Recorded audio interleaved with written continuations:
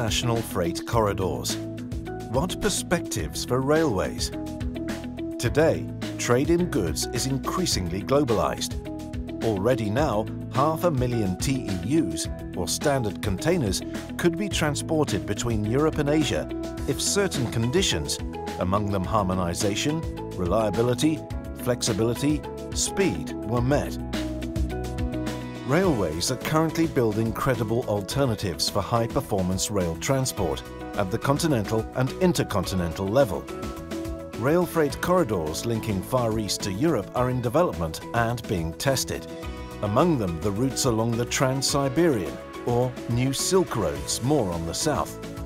Studies show that if these corridors are still a niche business, they offer real potential for growth in the future.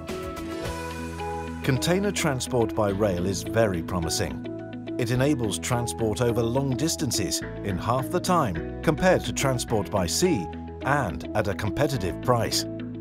Efforts are currently made by international, regional and sub-regional organizations, including UIC, to develop transit corridors, to facilitate cross-border transport and to enhance regional connectivity.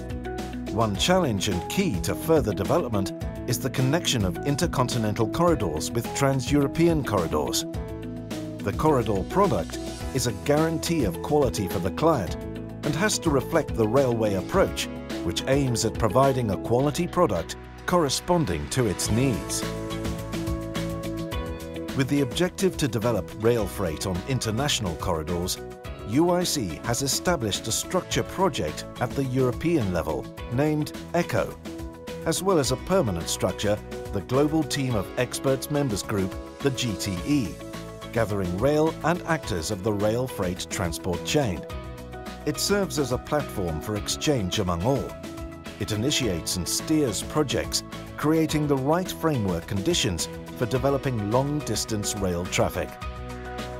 For UIC and its members, the railway future is also along the freight corridors.